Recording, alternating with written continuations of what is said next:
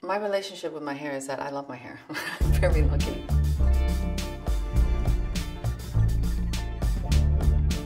My hair does this.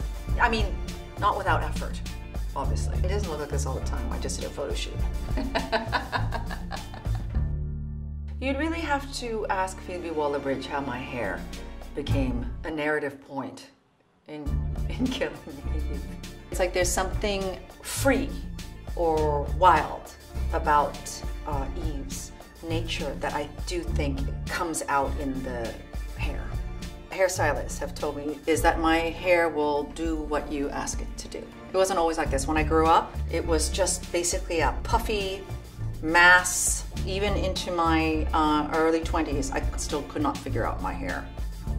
I cannot imagine my budget on how much product I use. I could take an entire bottle of product and put it in my hair and you would never notice. It's like you never do this. I always know that someone doesn't understand my hair when they come at me with a hairbrush. I think one of the best tips I've received is to not wash your hair all the time. Not everyone can do it. So for those of you who can't do it, dry shampoo. The towel that you use, the dryer that you use, the pillowcase that you use, that all affects in tiny ways. But I love my hair. Thank you, Mom and Dad.